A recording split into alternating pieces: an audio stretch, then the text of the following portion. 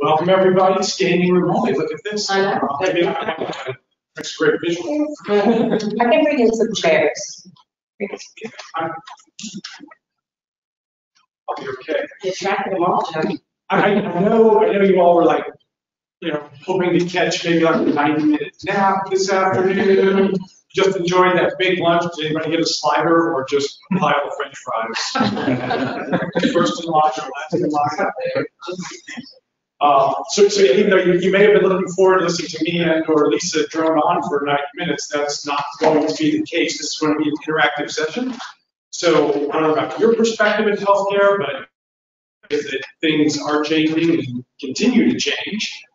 And then, depending on your particular facility, your particular situation, how you go about managing your hospital operations and therefore your hospital operations cost is different, right? So there's no pat answer to the question that's up on the board right now. And what I'd really like to do is engage this group in a conversation, kind of talk through what you're seeing, what you're feeling. We've got some thought starters up here, of course, to kind of lead and guide the conversation. Really, we want to get your perspectives and really all learn from each other. And to help facilitate that, since I can't pass around wine to lubricate the conversation, I'm going to be bribing you with some fantastic gifts. So we've got Yeti mugs, and we've got Yeti water bottles, and for the Apple people in the crowd, I mean, we are in Apple country here, right? So if you have an Android, please just kind of, stalk it under the table right now. But if you are an Apple person, you have the fast chargers. So Jamie and Sasha in the back are going to be randomly handing out some of those giftables as I go through the session, but only for the folks who participate. So that's my bribe. So yeah, Geoff and Lisa. I've been with Crothall since August, so I'm not even coming up on a year. Prior to that, it's been 34 years with GE. I left GE, I was leading our multi-vendor service business, so hopefully that helps bring some perspective, both from the OEM side of things, as well as that multi-vendor ISO side of the fence. Very happy to be here and presenting with Lisa. I'm Lisa Fry. I've been with Crothall for 8 years this year. Prior to that, I was with GE for almost 20 years. So I've been in the imaging and multi-vendor world for a long time now, 30 years now. So we're excited to be here. We're going to tell you a little bit, just real quick, because this is just to kind of tell you how to optimize your costs and how to have a good program, but a little bit about our company and where we're from. So we work for Crothall Healthcare. I don't know how many people in here have heard of Crothall, but we pretty much take care of all support services within our hospital. We team up with Morrison Healthcare, which I'm sure a lot of you have heard of. If you're in healthcare, they usually take care of a lot of the food services. And so they're also a part of Compass. So we put those two together and become Compass One Healthcare so that we can go into a hospital system. And they specialize within our service units. So all service lines have people that are specific to those service lines and know those service lines to run, so we don't mess with that. We keep it very specialized, but we're unified, coming together as Compass One Healthcare so that we can go out and provide all services, all support services for our hospital, take care of everything else and everything. And we're a market leader in a growing industry. We have about 2,300 plus healthcare clients out there in the U.S. As you can see at the bottom here, we have a lot of awards from a lot of different modern healthcare, best places to work in 2020. So tough year, I'm sure everybody knows that's a hard to get. Best places to work in Pennsylvania are headquarters for Crothall in Pennsylvania. So we tend to get that one every year, which is good. Big market up there. Best place, best employer for women. It's great for me. I love that. It's a good company working with. So just a little bit to tell you about Crothall, and then we didn't want to do too much on that because this is more to talk about how to optimize your service delivery. So who we are and where we come.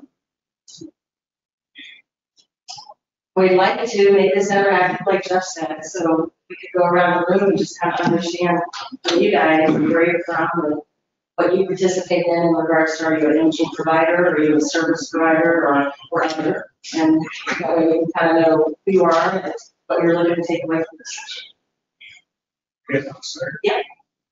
Richard Gonzalez, the president of College of Biomedical Technology and Imaging Academy, and Educational Services.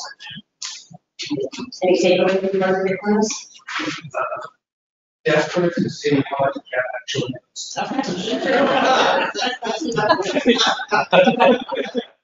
Actually, do got to take some notes. Go ahead. Lisa Gonzalez on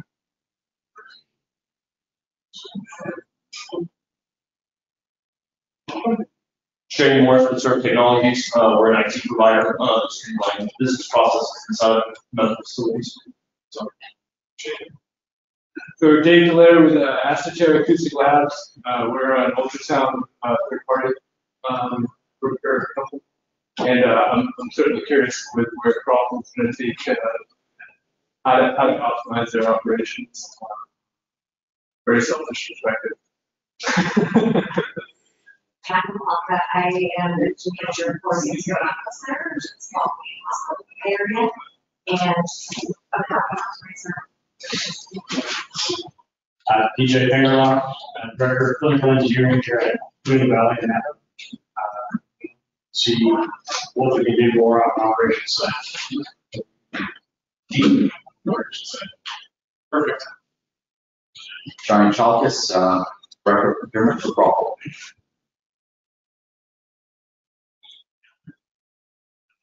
I'm Brian Mullins of the I'm not in management, but I'm here to learn something.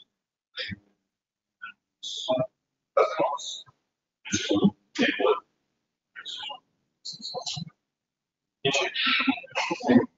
Afternoon, Mike Martin, Crothall, West Region, so I'm here all day. We have home team here. Yeah, lots of support. I'm Cockrell in Program Development for Crothall Healthcare. Today, this is my dosage of learning something. Amy Alicio, I'm also with Crothall and for the heckling center back here. So I actually know exactly those as well. I'm shocked with Jamie Harris from Philadelphia, right? Yeah. Professional health. Shashi Amadani, the regional vice president of New York region. Almost a bit of nothing else.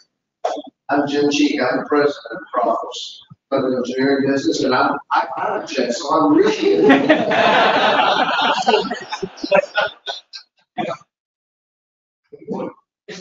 I'm Nicole, Management Systems Director for non-university healthcare, and I'm interested because my budget is way down the drain.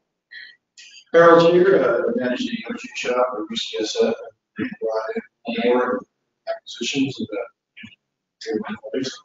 Like to see the service cycle. Robert Chung with Radiology Planning. We're a design and construction firm specializing in radiology, nuclear medicine, and radiation. Dave Eiseldike, I lead marketing and product management for Glassbeam.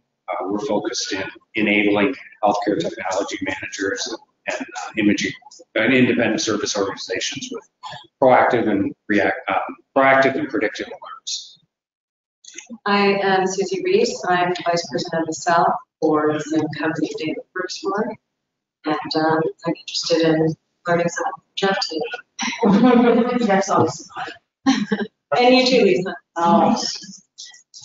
I'm Andy Wheeler with Avanti. I was going to give Lisa some props since Geoff seems to be the one, but I know these two are both a wealth of knowledge, so we support operations as a grouping. Thanks for joining in. You've got extensive background in the space. So feel free to join in. Okay, sure. I'm David Soxford, CSF Center, CSF Health, Bay Area, Director of Radiology for the department across the system. I work with Doug back there. I'm trying to figure out how we can marry our departments closer and closer. How do we optimize? So, just one word to all. But do we need to keep you guys separated? Is there No, I think pretty well. I didn't know he was back there until If you're throwing anything at David up here, just give me some. He's asking. So we'll go ahead and kick it off, but like Jeff said, we want to keep this interactive, and we got people back there willing to give good swag for people participating. So. All right, so here's a quick snapshot of our agenda. So we're going to take a quick peek at the market. Again, hopefully we've got some different perspectives on that. What drives the cost for imaging and imaging service? What are some strategies to address that? We'll talk through some frequently asked questions, and it says on the Q&A. So that's going to be kind of as we go throughout. So from a market perspective, you probably recognize these numbers or some numbers that are similar to this. This came from sources like the Joint Commission, from KPMG, right? But kind of highlighting that this market is large and it's growing at leaps and bounds. And then we're constrained by labor shortages. And on the bottom, we're talking about a big acute issue with regards to cybersecurity. So from that market perspective, we're seeing this amazing growth in imaging. I told you I spent 34 years at GE. I worked with some of the guys who were like the original MR and CT engineers. But that technology is as old as the gray hair on top of my head, right? So a lot of industries are seeing this baby boomer wave. They're seeing this turnover. But in the healthcare imaging space, we're literally seeing some of the pioneers of this industry retiring out of the industry. So on top of COVID, on top of 2.1x medical device growth, so there's a lot of pressure on this industry. And I think we're all feeling it, right? We're feeling it clinically, and we're also feeling it from a service perspective. Traveling nurses, I remember that being part of my vernacular prior to COVID, but now it's becoming rampant. And same thing, I was talking to some folks this morning about Crothall and the services we offer. The very frequent question was, do you offer template? Because the labor constraints are just everywhere across this industry. So consistent with what you're seeing and feeling, not there's many surprises up there. Cybersecurity, we're not going to go super deep into that today. I think I'll remiss if I didn't address it. A lot of the imaging equipment, because it's 510K certified, right? The operating systems and the software that they run on likely obsolete before that equipment is even released to market. So, I was joking about iPhones earlier, but my iPhone is getting updated all the time for cybersecurity threats, and yet for medical equipment, sure, once in a while there's a patch that comes through, but it is completely off cycle compared to what we're seeing in the consumer market. So it really raises the bar as an imaging provider, how to do protect against that threat, because your device is not going to be managed by the open network like a consumer device would be. So I can see that's part of the space. Well, you have that separate cybersecurity strategy around IoT devices like that. So. And a lot of them are having their hardware. Absolutely. So lovely. Yep. So yeah, you have to completely section them off from the network and consider them to be road devices. But one thing but at the same time, you don't want the network for remote diagnosis. They're still on the network, but they're sectioned off their own isolated network, so you can isolate that traffic. But yeah, absolutely. So again, we're not going to go super deep on that. Did want to mention it. It is part of our service offering. But we're going to talk more about the fundamental operating cost of the equipment itself. A little bit more on the market side of things. So 40% of the hospitals outsource medical equipment maintenance. From my perspective, that's growing. There's a trend towards insourcing. So there's a 40% outsource, 60% in-house. There are a number of different competitors that offer different services and capabilities. All OEM, all independent third party. Crothall is kind of that middle space where we tend to work with the hospital customer and build what walks and talks more like an in-house program. people on site for quicker response, so a lot of different models out there. And of course, cost savings, right? So it used to be that physicians made the call on a lot of this stuff. It wasn't so long ago, prior to the Deficit Reduction Act in particular. And now more and more you see business people leaving hospitals, not physicians. You see CFOs making decisions around equipment and around service. So it's all that cost pressure from all the reimbursement cuts that are really impacting this market. Another look at trends. So this 2009, 2014, 2019. The expertise has always been important, continues to be extremely important, but there's the data that backs up those statements around the cost savings and avoidance. Right? There's just skyrocketed and change in hospitals looking for cost savings. And of course, the pandemic didn't help that. Out of the gate, a lot of hospitals felt that cost pressure. And I think the willingness for hospitals to consider non-OEM service, if they were traditionally OEM service, for a lot of hospitals who had been locked into that OEM service, that paradigm had broken. So we're really trying to look at what alternatives do we have.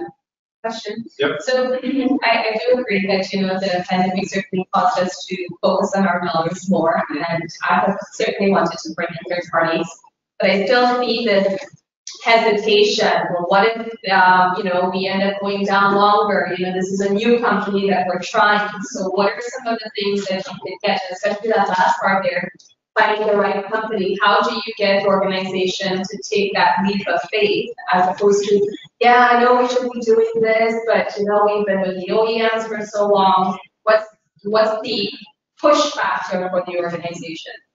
Ooh, that's a great question. And we're going to delve into that deeper as we go through, but this is a great preview because the way I kind of think about it is that the OEMs are very good at airlifting in the entire infrastructure. So when you sign up for OEM service, your sales organization is going to be geared towards replacing your equipment with their equipment. They're going to have the ability to escalate and bring in experts if need be. They can go back to engineering teams to design the equipment to resolve your issue. So they airlift in that infrastructure, but it's not particularly flexible. And one example I'll give you, because you bring up downtime. I mentioned that when I left GE, I was leading our multi-vendor service business. Prior to that, I was leading our global supply chain for all the parts. And the surprising reality is that my multi-vendor supply chain, which as part of the multi-vendor business was carved out and independent from the GE OEM supply chain, my multi-vendor supply chain had better parts fulfillment, significantly better parts fulfillment than our OEM parts business. And there's reasons for that. The OEMs are generally sole sourced on a part because of regulatory requirements back to the FDA. It's very difficult for them to deviate. So even if that part is available in the third-party market, their quality systems may not allow them to go and get it. So when their sole source dedicated supplier stumbles, or as the equipment gets older, it gets more and more difficult to procure that part from their vendor, their supply chain starts to suffer. In the independent space or the multi-vendor space, there's a lot of options. Andy is here representing Avante. They're one of our partners. And they go out on the third-party market and have multiple sources for that part. And if Andy doesn't have the part, then he's likely to refer me to someone who does. So although the OEMs can bring in that overarching infrastructure, you start to see the weaknesses of it, particularly as your equipment ages out. They really use the robustness that they have at product launch. Does that help to answer your question? And of course, there's a lot more nuance to this, but we're going to keep talking through your specific question. KPIs, I mean, there's lots of things that we spend basic partner to drive that trust. So can I ask a question just because of the question that they asked? So in your place of, how do you manage? Are they all here? The majority of them, well, yes, they're still third party. We're looking at phasing those out, but even in the discussion, you can see the hesitation.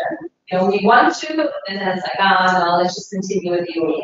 Okay, so one of the things that we could say, so let me ask you your contracts. If you have a major vendor there, have you had problems in getting parts? Because we have seen by our experience, like Geoff mentioned, multi-vendor has a lot more resources than the OEM. Sometimes you will have OEMs, they'll say, the only part where a manufacturer says, I don't have a part, it's going to come 3 days later, nobody says anything. So it's almost assumed that they are the default, so we can't do it. So it's the other side is not looked at, where multi-vendor gets use parts quicker. And we experience it. We do experience because there are certain customers of ours who have OEM contracts, will manage it, and then when they have a problem getting parts, they are concerned that their manufacturer parts. Well, one thing we're definitely lacking is vendor competency. So nobody's really tracking how many complaints, what is the downtime. It's just kind of, because we're so busy and shorthand, things just happen. Sure. But with, I've been there a year, I'm trying to implement some of these things as well to help us either exit contracts or get better service. So it's all falling in tandem with the contracts coming to expire and hey, how much more money we can save. So hopefully the next few years, but I can see the hesitation, and it's the same thing I was previously in Guam, and they would not even want to consider any other third party unless they were local, but it is just not an option because you're so scared. If something happened in the past, the last time we did this, then this is what happened, and they take that past experience and make a future performance. So. Do understand that. Yeah. Hey, Geoff, can I just make a comment? Because it's very important. Cultural transition that we talked about. You'll see in a few moments, Geoff has some tools that we use. Just picture those because we own that transition. We understand system directors, director of radiology, all of the leaders, senior leaders of these healthcare provider, they have all the constituents. So we help with that transformation. Well, and specifically, right, helping with that transformation. Lisa mentioned data, so something that I personally endorse would be bringing in a provider that manages all your contracts, we call it under OEM contract, and that has a CMMS that is able to track service call response time, service call frequency, so starting to get a cohesive picture of what's really happening in your system. And as those contracts expire, you can make a decision about whether to continue that OEM service or whether to go a different route with it. So, but to your point, having the data, learn how to make decisions without data. Sometimes it's easier to bring in third party, an umbrella service operation than to try and fight for the funding to grow yourself. I'll say one other thing because I know that oftentimes the OEMs are seen as a premium product, right? So they're, we're going to pay more, but we're going to get the best, right? And what we've seen is a trend where they're not retaining necessarily the best staff, and they're actually letting those folks go because they're doing their own cost-cutting measures. And so who you get is not necessarily the most capable, even though you've got this premium product mentality. In fact, you're getting probably a much greener engineer coming in who's just picking up the phone and calling the OEM support. So that's a misconception in today's world, I think, as well. Like I say too, with the one of the things that we're doing, taking advantage of their purchasing power. Even though they'll go to this OEM and they'll get parts, they get such a high discount because of the amount they were. Even me as I've got a contract, I've got guaranteed savings, but still finding a huge savings when you're going to like 1,000 tubes a year. I mean, my God. Yep.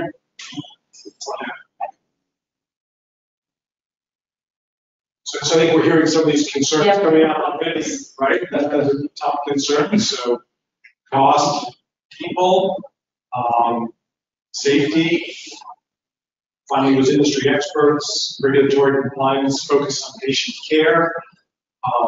In recent years, there's been a huge debate between the OEMs and the independent service organizations, with the OEMs lobbying the FDA for greater regulation of independent service organizations.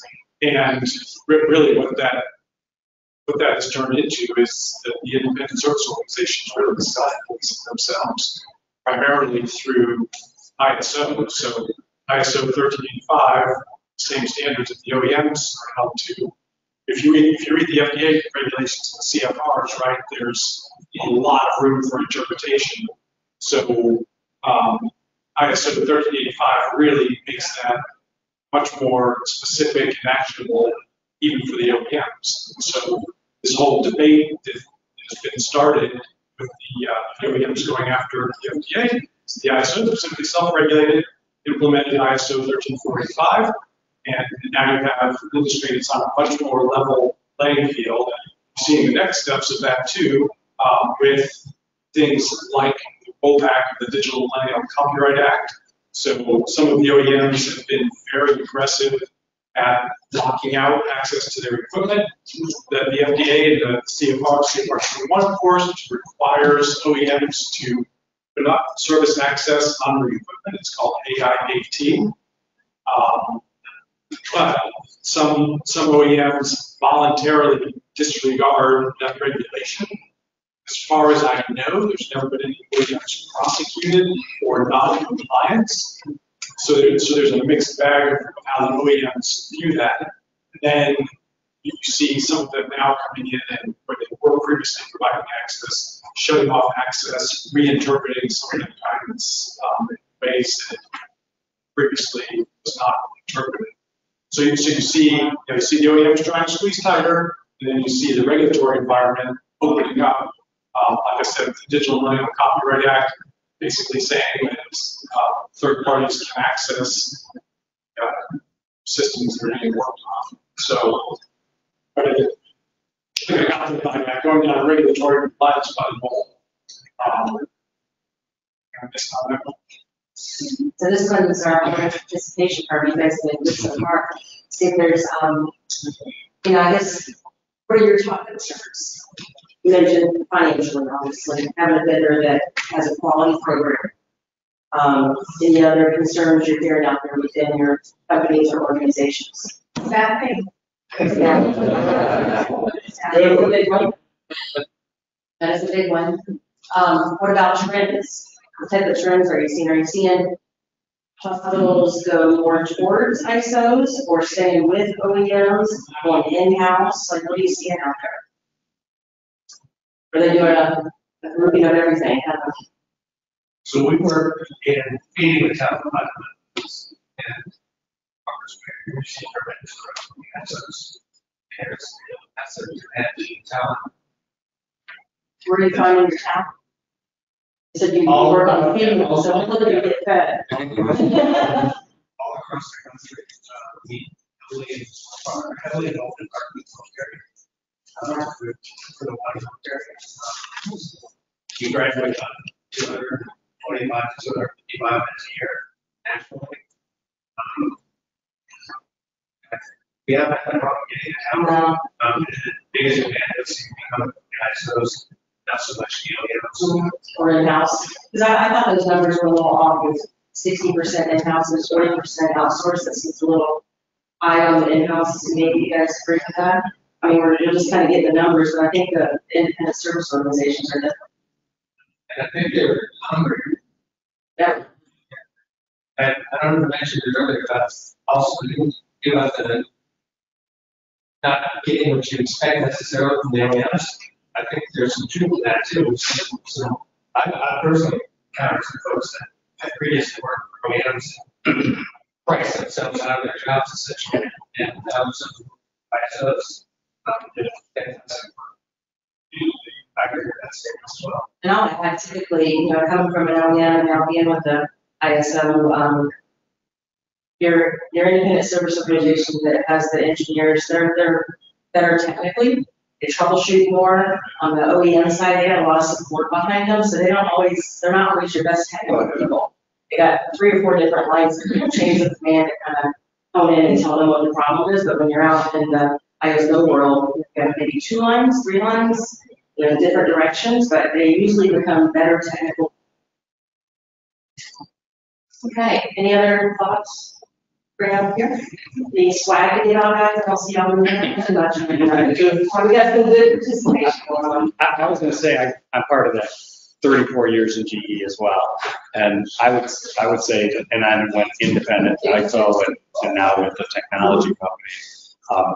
I'd say the in-house was kind of high, but definitely the trend is toward in-house, toward ISO, because I think, you guys are struggling with the cost and frustrated by the lack of transparency, which goes to your data point, and flexibility. So I think that trend's really going to continue. And I hear a lot of customers kind of saying, why is 98% the standard?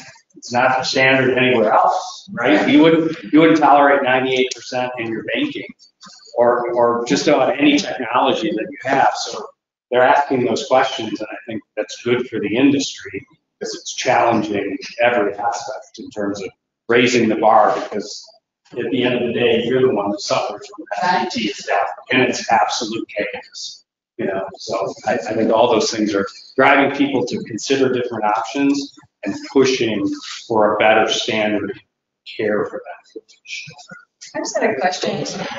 Has anybody ever challenged their OEM SLA on remuneration and downtime? 100%. I challenge them every day. Contracts, trying to hold them down with their 98% uptime. We've actually implemented a technological review where, considering our pieces of equipment, we'll a service contract. We'll ask them about their in-house shared service programs that they have. But then I had a salesman tell me once, he goes, I've never had anybody ask that question, which was, what happens when you guys don't meet your 99%? What is it that you guys give us? Where is that discount? We can find this. Not a single one of them had. Phyllis was the one that came closest to it, and they said it will at least go over with you on a quarterly basis and we'll give you some overtime considerations. That's it. Yeah, so that's one of the things that even though it's in that contract and they want to top up that. They're not accountable. They're not accountable. Then, then they only have 1 engineer. And we know day well we got 35 X-ray systems in the Bay Area. And we're down to 3 days, things like that. It makes it very challenging. I definitely challenge that. And that's what Crothall, you guys are experts at, looking at the service level agreements and understanding how to navigate through downtime. If we're managing existing OEM contracts, we actually help navigate through that. That would be part of our reviews. Yeah, so we don't, as an independent service organization, I'm sure many of us come in and manage the whole program, even if you have outsourced contracts. So we have to, they have to give us their work orders in our system, track all those type of things, provide that information back to the client. They're pretty much guessing you probably will never track it to have a conversation on, right? So we do that for our clients every day. Can I give a simple example? Because this is something that when we look at contracts that are being managed by us, director of imaging will say, hey, have you ever considered yourself when you're signing a contract with the OEM, or they normally give you a standard agreement, but if you actually push to get your 8 a.m. to 9 p.m., they will include it as long as you can bargain that part, because otherwise you're paying bills immediately after 5 o'clock. They are asking for POs. That's something that nobody automatically notices. You need people who can actually read that agreement and say, hey, here's where you can save some money. Even if you have an OEM, they by default is the OEM. So people say, I got an OEM agreement, I don't have anything to worry about, but that does not reduce your cost. It actually gets you, things that you don't notice. So something to say. It's great work. Actually, it's not all just about the price of the contract, right? It's about the scope of the contract. Okay, that device operated well. So Basically, we've all talked about it. There's about a handful of options when you're looking at how to run your in-house groups, got your OEM direct service contracts, your OEM multi-vendor, similar to the Geoff's background organizations. Equipment insurance, I haven't heard of that out there so much, but I do believe there's going to be a resurgence of it with everything hospitals are returning to look about it. And then ISOs. So, those are basically your options. And so many times people go in multi-different directions. So we're going to kind of talk through how to optimize your program, have a quality, cost-effective program. So that's the participation side. So, when you do, you got those 5 options. And if you have OEM contracts, you have some in-house, and you have different OEM contracts in many different directions, then it's really hard to have all of these items, which is what you need to standardize your service delivery plan to run effectively. So service delivery plan, if you have 5 different contracts, how can you manage that to have a standard service delivery plan? Each vendor's going to come in and give you their own. So, and then the customized escalation procedures, they're all going to have their own. So then you don't have a standard, hitting all your compliance, your regulatory, tracking your repair turnaround time. They don't, a lot of them have dashboards that you can go to look at, but everybody's busy in the clinical world and they're not going to go look at those dashboards. They just want their equipment. So kind of what we're talking about is, so many hospitals having a multi-direction of the way they're going. It's impossible to standardize this. And you can't standardize, you can't become efficient and cost effective.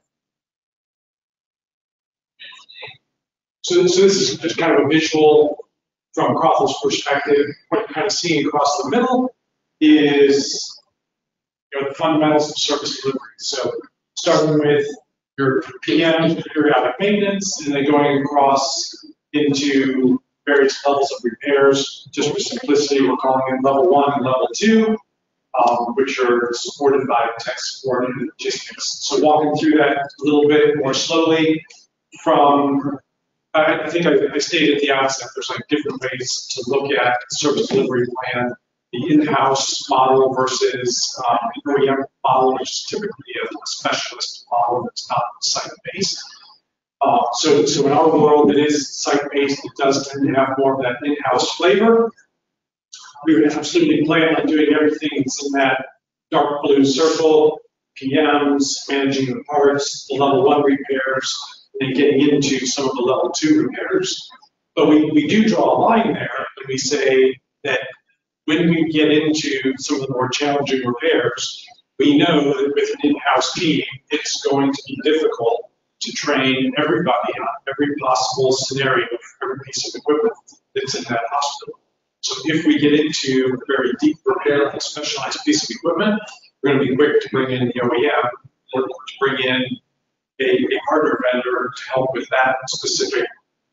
So that's part of how we bridge that gap in terms of the size and the scope at a very local level. And also how we help to bridge that gap in terms of just the skill gap that we're all experiencing right now. So rather than trying to be all things to all people, we focus on the majority of the service delivery, that day in, day out service delivery. When we need help, we know where to go get that help in order to make it a seamless service event. So that's how we look at it. Then from an on-site perspective, but for us, it's about that relationship. And I'm talking from a Crothall point of view right now, but I don't think it matters if I'm talking from an ISO service provider or if I'm an in-house service provider. We all have customers, right? So the radiology department, that's our customer. So doing that quarterly business review, having very clear KPIs so we can agree on expectations and how we're doing versus those expectations. That's very primary. And then right next to that is the capital equipment side of things. Are you planning for the future? Obviously, it's very expensive. We're going to talk a little bit later about options for that. The easy default is to go to the OEM and buy new equipment. It's the argument that may not be the optimal solution, certainly not for every scenario. So there's the service piece of it, and then there's the program piece of it that that relationship. And I guess just, building on that, what's the reason for doing all that? Is to build that relationship, because what do we know about it? One, it's going to break.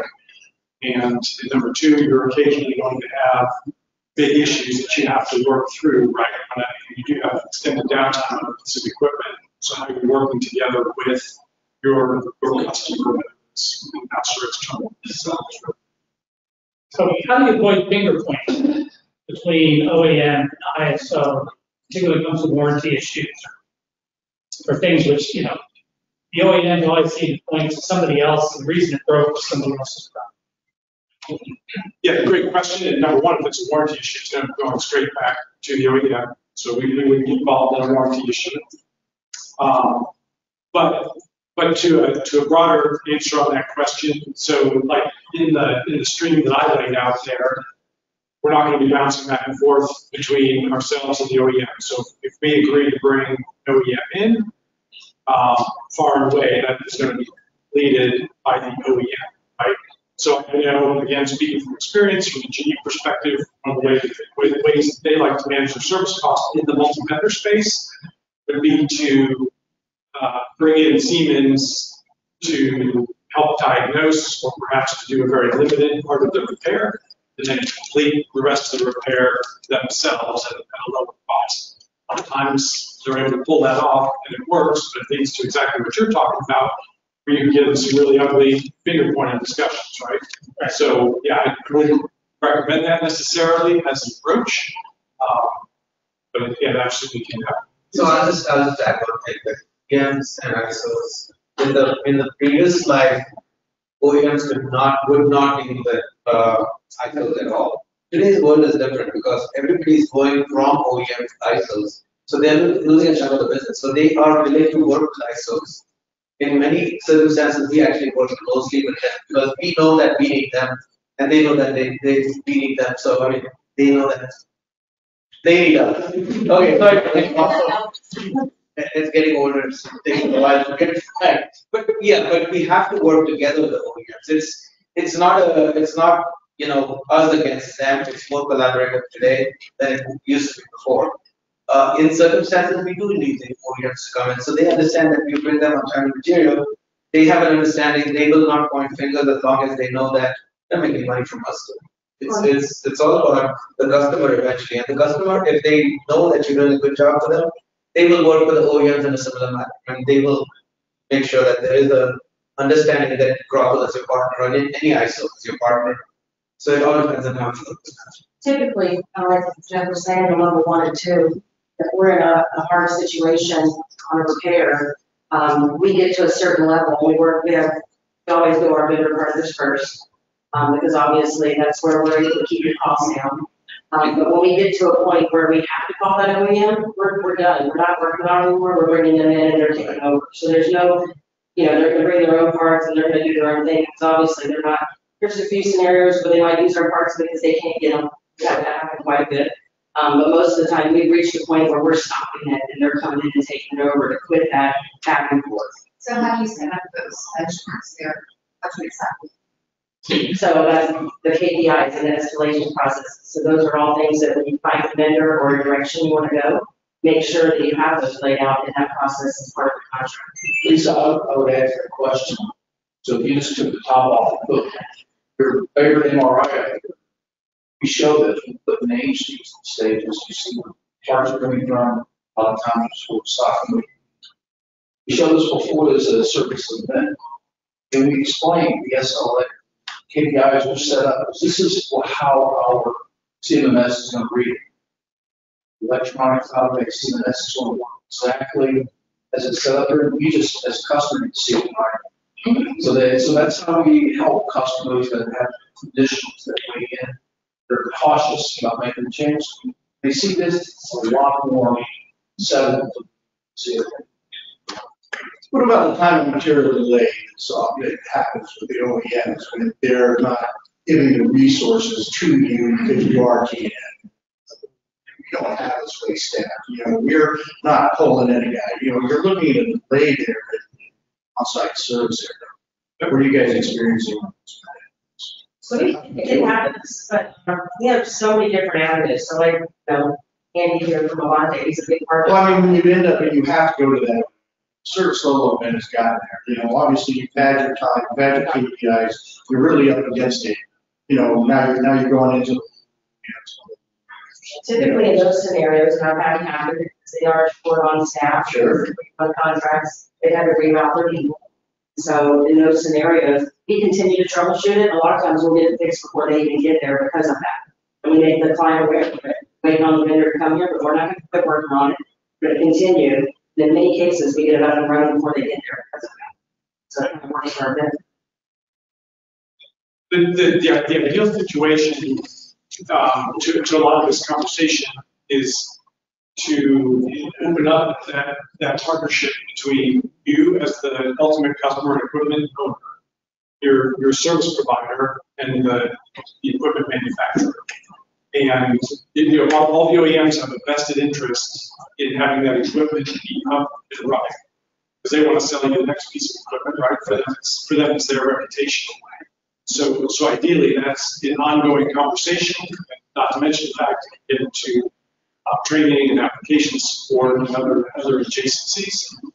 And when that conversation is customer-led, you have an enormous amount of power in terms of how that OEM is going to respond to you. So I would encourage, going back to that relationship piece, really, really important. If there is no relationship and we're operating transactionally with the OEM, we can usually work through that. it kind of goes right back to the service level. I mean, UCSF, they've put us back on our case. So, okay, for plant service events, you have to have the, you think you give them plenty of time. So they get to there's hiccups or there's a part if it's not. Those, regardless of the relationship you're trying to build there, sometimes you get into that path where you're trying to call them town, trying to get that partnership. You've got a verbal partnership, and you certainly have a sales team. Still a disconnected experience. The returns. Our experience has been that with the OEMs, when you talk about the fact that they're going to sort of hold you over the barrel just because you're T&M, that mentality and that culture that they have doesn't stop just because you're T&M. And so once they think they have you, they think they have you, right? And so as you talked about with the SLAs, where they've got these metrics, but they have no intent on how they're actually going to make good on it or do anything if it's otherwise. So the OEM expectation that they're going to have your business and whether or not they're going to provide timely service really doesn't stop just for my experience with T&M. Even contract customers experience the same thing. Yeah. That partnership does come in right. Ultimately, when it keeps selling the equipment, we want to keep that relationship going. So it helps when there's a partnership with the client here to support. And I guess just one more thing to add, just the whole contractual piece. So as an ISO, I have contracts with all the major OEMs. So as much as we're frenemies, and we compete like heck to win the service contract, but once it's awarded, it's understood there is a shared need in keeping our customers. So. Okay, just a couple of key elements. So when you're looking for a service plan, these are some things you want to make sure you're keeping an eye on to have an optimal quality and cost-effective plan. Parts, new and repairs, and glassware options, making sure that you understand that. I know there's a lot of people think it's either risk or non-risk, but there's options out there with that. T&M service. I mean, everybody's doing different things now. National contracts, stocking depots, technical training, and we're going to hit on some of this on the following pages. So it's kind of like we talked about earlier, the OEMs used to be the only ones that were ISO certified. Independent service organizations are getting ISO certified. So majority of them out there are ISO 13485, which is holding them to the same standards that OEMs are in service that equipment. So whether you're in-house or you're looking for a vendor, you're going to want to make sure that these are things that they have to offer because you want a quality program. So if you have an ISO certified company out there provide that service to you. You know, they're gonna be making sure that they got corrective action plans. So things happen, they're gonna make sure they have a system so that when it does happen, they're fixing that so that it doesn't happen. Tracking and fixing it. You know, a comprehensive document control. So like our CMS system, this would be the case for everybody. You got other contracts out there, we have one system that keeps that document for you. It keeps the tracking, all the uptime and, you know, things like that so that you can hold them accountable for their SLAs and their KPIs and stuff like that. So having that comprehensive document control, also whenever you have a recognition or somebody, you don't have to go and find different questions to try and make your documents that they're asking for. A total training management program. So having a quality program in place, you have a system that's doing the tracking of your training, your quality programs, and everybody's aware they can track everything that's in there. And then, you know, last but not least, customer feedback and tracking to resolution. You know, clients, things happen every day. Systems breaks, situations happen, fix it, move on. You know, in a quality management system, there has to be a tracking mechanism put in place to follow that through resolution to make sure it doesn't happen again. So all of these things help create a good quality program that long run is going to be more cost effective and efficient.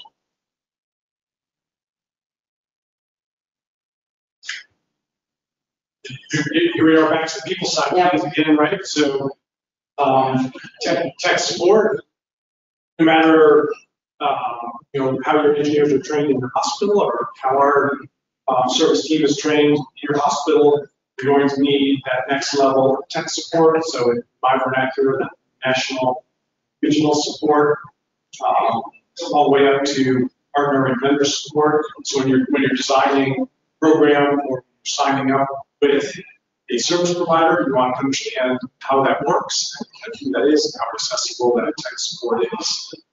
And I think Monty, you mentioned it earlier in terms of the massive influx of new talents into this space, right? So more and more are going to be going to that expert supported model, right? Where your front lines might need this next level of support. So understanding who that is and where it's coming from, really key to, we were talking about escalations before, right? And how to manage those escalations, how to manage downtime. A lot of that's simply having the expertise to work through.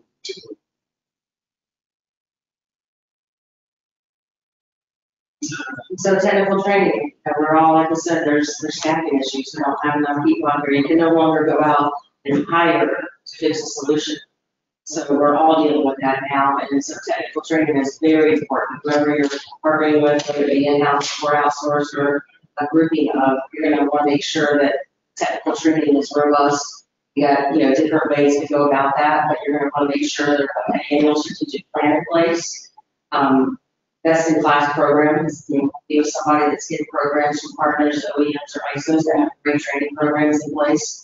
Monthly in-service training, you want to make sure your good people are training your other people.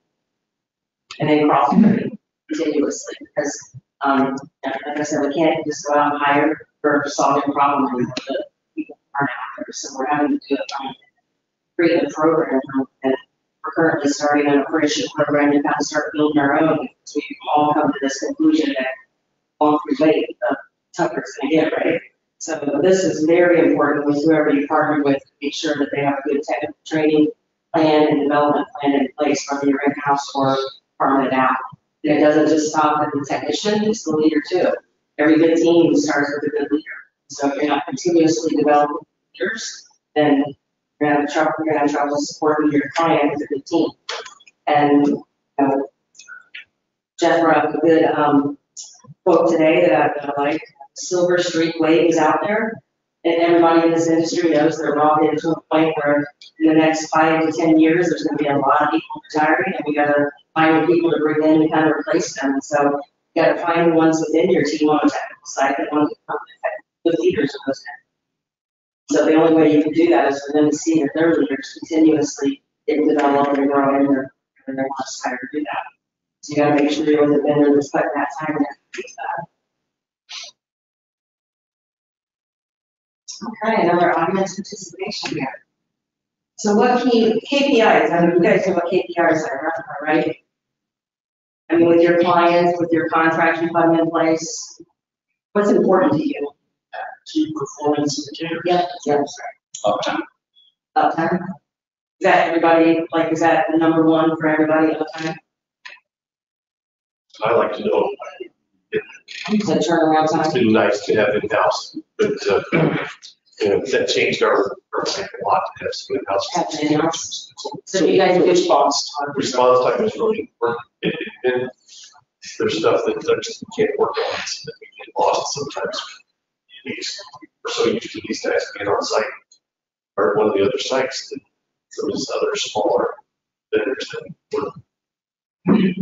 forget their own contract obligation. So uptime, turnaround time, response time? But KPI communication, we've really struggled with communication with some of the OEMs for big GPs, okay? But for them not to communicate, they've got something that's going to be down longer than 24 hours. Just something wrong, you know. Yeah, we've been able to talk. I was saying, how do you track these things that are You important? can track 100%. Because, you know, we need that, being in-house, what's nice, like I said, we can get first look, we can get up to the end, we've got meetings. You know, we can track those things, how fast can get, so. And the department level being in-house is where we can track that. And making it easy, you know, instead of waiting that, waiting for, you know, now the expectation is, and now the expectation is like, you know, don't see that happen, then they reach out. Making sure you have solid KPIs and you have good escalation paths is very important when you're setting up a relationship with them. And being able to track that so you can know when they're not missing, when they're not getting it versus them telling you. Obviously, they're not going to check it, right? So you have to have a mechanism in place to make sure you have someone tracking it too. Those are very important when you're looking for a quality program. Talking about communication, it kind of reminds me, I had a coaching opportunity with a newer leader, and this leader seemed to treat the job like a social network and almost exclusively use texting as a means to communicate, which is not a great way to build a relationship. It's not a great way to express empathy when something is down, right? So that was kind of an interesting learning moment for me in terms of I would just see different styles, and that actually kind of ties into the leadership development. And actually, Mike back here pioneered what we call critical device alerts. So one of the things we do with customers is identify what are the critical devices, might be the EDCT. So it's a list of equipment. And you know, to your point, you actually can measure communication, right? So we've got it's actually in our quality system now. It specifies how and when we'll communicate with the customer. It's critical down to some equipment. Not to say you shouldn't communicate on everything, right? But make sure that for the critical, we're being very, what I want to say, not very directive, very intentional with how we communicate.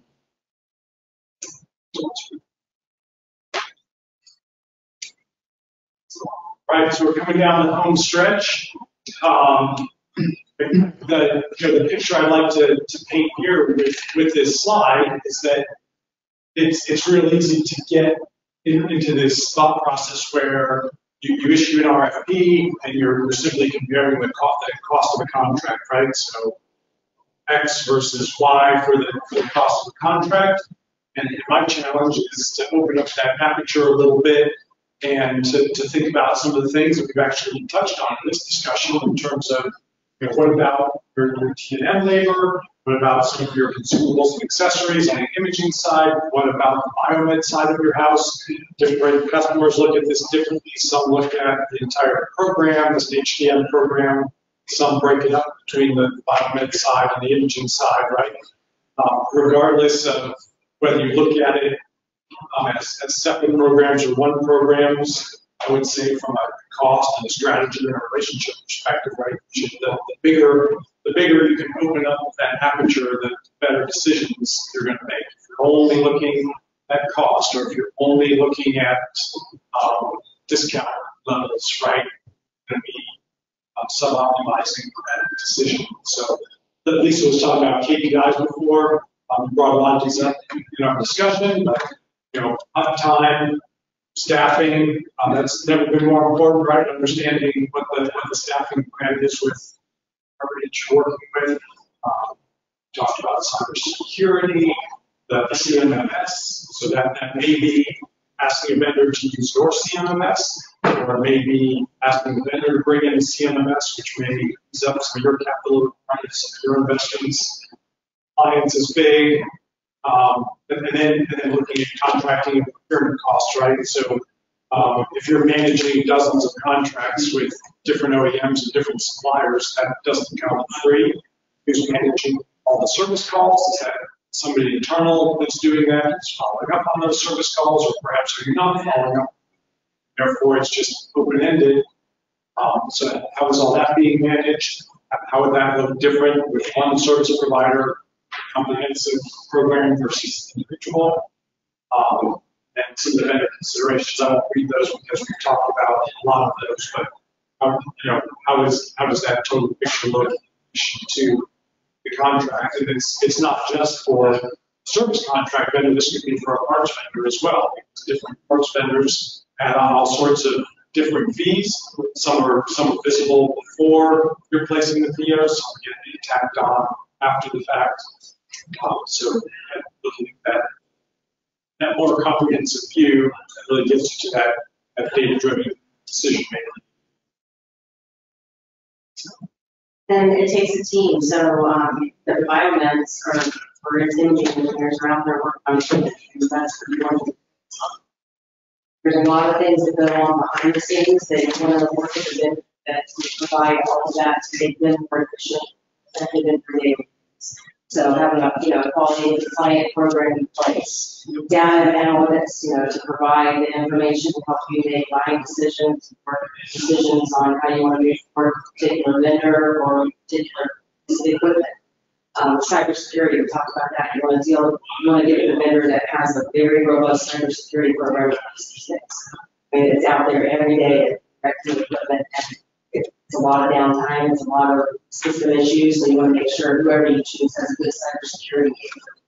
Capital planning, I would say in the service organization, for us, we have a very robust capital planning program, but my opinion, if you go with the OEM and you're listening to their capital plan, we're just going to be gearing towards their equipment. That's what they're there for. They know when their equipment's the life and start gearing towards the purchases of that. They're not really looking at political needs are, what your ROI needs to be, and not looking at what your needs are in the local market. So independent service organizations are pretty non-biased to any of that. Really care less which piece of equipment you buy. Want to help understand what your needs are and get the right one. National imaging service, so like Geoff has said a couple times, we have many different avenues and questions that we go the parts procurement, when your technical team is out there working on something, you don't want to spend time sourcing and looking for parts. You want to fix the equipment, so making sure that they have somebody there just doing that for them, making it more effective is overwhelming. And then the lifecycle management, you want to work with somebody that can help you cradle to grave, so somebody that's going to be there throughout the whole process, not calling in different vendors along the way, which is what I call some process and what's like process. Right, so again, kind of wrapping this up a bit in terms of different service strategies, in-house, OEM direct, OEM multi-vendor, ISO multi-vendor, fill in your own colors based on your program and your program needs. One thing we can probably all agree on is that the OEMs are going to be your highest cost. So you're looking at this from a price perspective, probably going to be different alternatives to consider. Another risk could be strategic vendor and OEM relationships. So considering how house program versus an ISO program might work together with some of those partnerships, parts. We talked about parts in generalities. There's another specific to parts. it's very common for an OEM to specify a repair part as something that's easy to swap out, right? So workstation computer comes to mind, or in some cases, it could be as large as an entire imagery con cabinet. So a particular OEM that can't replace, or they expect to replace a $3,000 cabinet. That's a bit of an extreme example, but even with the workstation example, from that service delivery perspective, the OEM is having trouble getting that workstation. So it's not constrained in that same way. That's the video card. That's what's wrong. So service, the parts delivery really has multiple aspects in terms of specific part, which is the ability to go to a lower level part. That's what helps keep your costs down too, because they're not having to replace the ones that they just replace a video card instead of assembly, which I think was why the OEM's cost is a little higher, because they can't go down that factor that pricing. I think you guys could be an evolved program or something like that, kind of service. I think the evolved program, that's what Siemens calls it. Philips has the same thing. Where they actually come in and upgrade systems independently as part of the service contract. Guys have. We have outlets for that, so we have partner vendors that we work with, we're going through that right now as a logic. They're trying to upgrade all systems, and so obviously they go to the client, it's an extra attractive deal to upgrade their system, get lots of new enhancements that comes with the cost. And we can work with our partner vendors to do those upgrades and keep that cost down. There are a lot of options out. And then, I mean, as a third party, I'm not an upgrader. Right. So they bring it in see for you, that's all we're doing. Right. To run the software. Yeah. That they're in. Yeah. One thing to bring up is it's about the math. So if you do the math, the upfront savings, now you have your power to make a decision, but you really need to get work on. And then we've seen, all programs, for example, customers who have Mars, so growing all of them, really got multiple. So all we got was one, and then they went on to another model. It's really do the math. It doesn't serve you, especially if you didn't really, if you only feel was fine, you never would have to buy it. So that's where I'm thinking of this at our clinics, not necessarily for hospitals. So it's advantageous to have a stop by as a partner to kind of lay that out for you and show you what the advantages to it are. Versus them, we're always pushing out. And on the workstation side, Siemens will have a set of workstations they purchase, they run out. They're out. So they have an incentive, whereas other avenues of getting the workstations is replaced that, other partners do. The capital planning, I'll speed this up for time here, but you want to make sure you're with a partner that is non-biased and is listening to what your needs are and going out and doing the research and bringing things to the table that are advantageous to what you're looking for versus what they just want to replace because it's like the grand cycle. So it's very important to work with a vendor that has good capital planning program to provide to you so that you can do that value analysis and make the right decisions based on what your needs are. It's always going to be a more cost-effective way to listen. And like I said earlier, working with a vendor that can help you from cradle to grave. So making sure you have a partner that can handle every step along the process and not having to use multiple different vendors during that process, which is not cost-effective right there. So choosing that vendor that will help getting to it regardless of what the scenario is, whether it's bringing it in and, once it's installed on a vendor, taking over the service to a party. Rather than helping provide the PMs here and warranty, so kind of taking that over so you're not paying extra back, handling the maintenance during the maintenance life cycle, then getting rid of that for you at the end. You don't have to use OE to do that for you. Everybody has those capabilities out there. It just helps you to stick with one vendor to help you the process versus the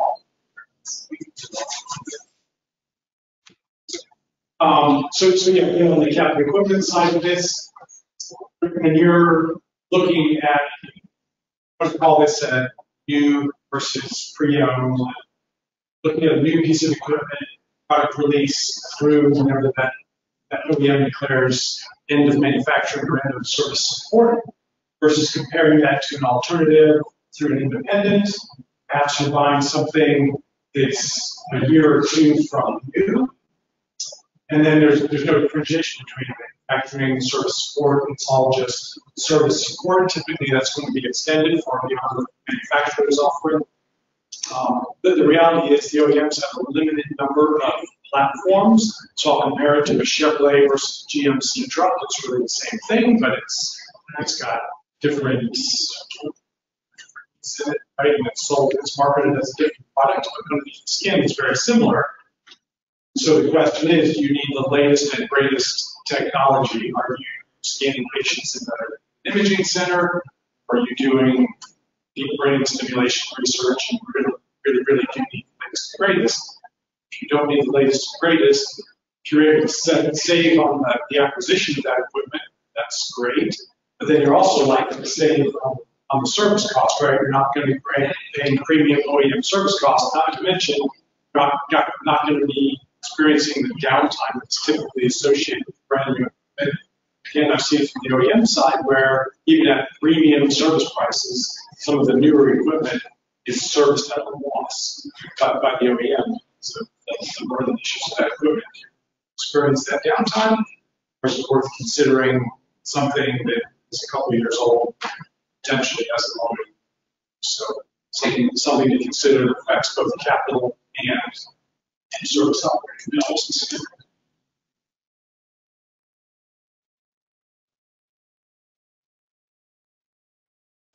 So what do you guys think about continuing to ever buy used equipment, or are you always going to be?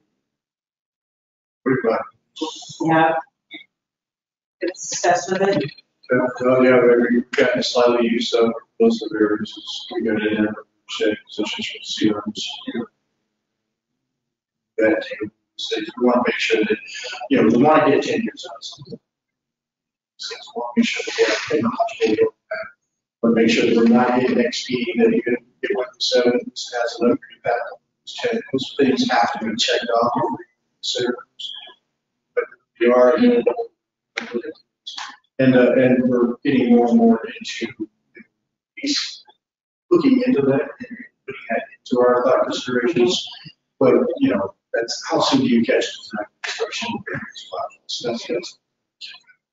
So when you buy a piece of used equipment, do you go to the OEM to service that, or do you have an LC? Well, that's my philosophy right now. So 5 years or younger, so you about 5 years, start to see the ISO, catching that training certifications, and start bringing those in. So, so yeah, we do consider that. Don't want extremely used, so we want that warranty period. Probably do a 2-year service contract on our in-house team, and we let ourselves catch up, and the ISOs catch up. So you have an in-house group of guys who along with your outsourcing. Any other questions or thoughts or ideas around this? Just curious about either one. How do you guys payer provider risk sharing? Has been around for better than a decade. How do you guys approach it? Do you? Around service? Around service, yeah. Yeah. I mean, I've heard various ones. So I think yeah, so we have several programs. I mean, Crothall does anyways that you could go on risk sharing with. There's different tube processes. There's EM Plus. Everybody doesn't like to hear that, but that's kind of method. So we're sharing on the front end with doing service at a cheaper rate. You can get a certain rate, you get a cap, and so it's risk shared with a cap. So there's many different models out there, and typically, I like to sit down and kind of understand what clients' needs are. You're trying to come up with a solution. Get creative like that, where a lot of OEMs, they have standard processes that they have to use. They have their toolbox of items that they can use, and that's all they can do. We truly sit down and crack out a solution for a client based on what their needs are. I think we kind of covered these options, right, in terms of house, OEM. So, and then, so once you do kind of choose a primary strategy, I would argue that there's almost always going to be opportunity to arbitrage that strategy. So, choose a primary strategy here, ISO in-house OEM. You're using that as your primary strategy for service in your hospital. Then when you dig that second layer down, there's almost certainly going to be a situation where it makes sense to use an alternate strategy. Let's say this is in-house, there may be a particular CT that is known to have service issues. It makes sense to outsource that back to the OEM. Smile and even if you're in-house, there may be certain pieces of equipment that makes sense to bring in a third party. Maybe it's a specialized piece of equipment like ultrasound or your medical equipment. It makes sense to partner with that. Or if you are partnering with an ISO, it still makes sense to outsource certain piece of the ISO, bring a certain piece of equipment in-house, or maybe this is part of your in-house transition where you're working with a partner to build your capabilities over time. So when you talk about strategy, I don't view this as a static or one-time decision. It's a living document that you're constantly refining based on.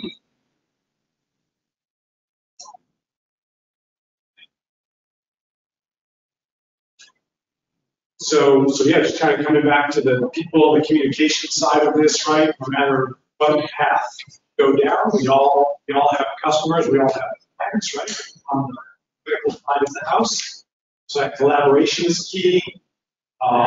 Coming up with a specialized approach, that partnership approach is key, especially when things go south. Having that relationship is really helpful.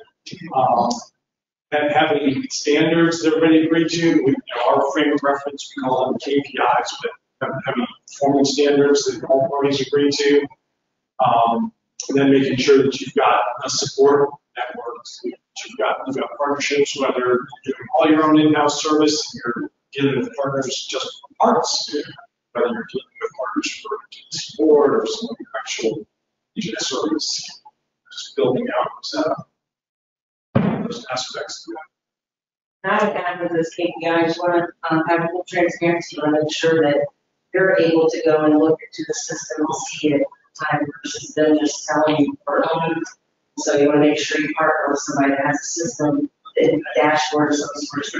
So whenever you see real-time numbers, be able to track those KPIs yourself, so you're not relying on that. So they'll come in quarterly and they'll look at the dashboard and show you how to get it close, but you'll be able to get in there and see it yourself. So it's very important for transparency. And also guarantees you're talking about what you're going to do to make sure runtime, make sure those KPIs have guarantees tagged to them that they're agreed upon as partnership. Lisa's going to. Yeah.